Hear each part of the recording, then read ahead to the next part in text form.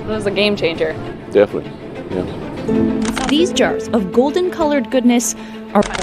Look at that. I am so weak. Also hurt my hand last week. I am so weak. I can't even open this. This is real. This is really happening. Pickles might be having a real moment right now.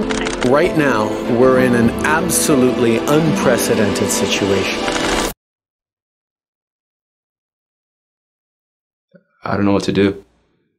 I don't know what I did to deserve this. Are you serious right now? I'm trying. John! Okay? No, you're not. You're really but not. It's not my fault to steal like this. Like, do you want to try? Then you try.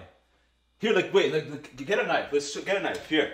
No, you can't open it. I'm telling you, it's not gonna work. I'm fine! Oh my gosh. Here, like, I can open it. Just come here. I come home from work one day, and there are a bunch of police cars parked outside. So naturally, I rush in to see what's going on, and I remember not wanting to assume that the worst had happened, but I walk in, and there it was. This jar that John had brought home, and it doesn't open. We're really in a pickle now.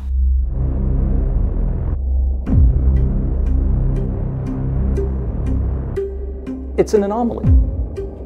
Quite simply, every jar that is made is meant to be opened. I've never seen anything like this in my 30 years of practice. The design of a jar is specifically crafted so that it remains sealed until a centrifugal force of 90 degrees is applied from the top of the jar. And this is going to have deep, deep political and societal consequences. Okay, so what if But no. I just think Just shut up, John. There are vast political implications because of this jar not opening. The president has been addressing it every day for hours, during rallies, pressers, and Twitter tirades. Geopolitical relations have never been more tense, and it really comes down to one concept: the possibility of impossibility. If that jar never opens, it's a big deal. The biggest deal since Watergate. This actually explains why Trump had such a big voter turnout this year. You know, I was thinking maybe I should call the Coast Guard tomorrow, or the police officer. Actually, I have a friend who's very strong, and maybe he could like open... I can't do this anymore. Well, I could get rid of the jar. I could sell it to Pawn Stars or something. No, John. I can't do this marriage anymore. My entire newsroom is reporting on this story. I haven't slept in 3 days, and I'm probably gonna die reporting on this. Yes? Are you allowed to be here? Are you? Yeah, I'm part of the film crew filming the documentary inside. They're wondering if you're part of our crew, but you're not.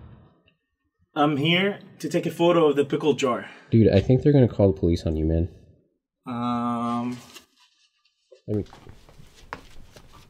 I thought you had a permit. What do you mean? You can't do this marriage anymore? I just can't. No, you vowed to be with me through thick and thin. This is it? Are you serious? This is when we vowed. Could you have imagined that this would really? happen? Could you have predicted this at all? Right now? No, this is not within my control. I've been trying and trying, but How'd it's you do not that? worked. What? No, not you. You. How'd I do what?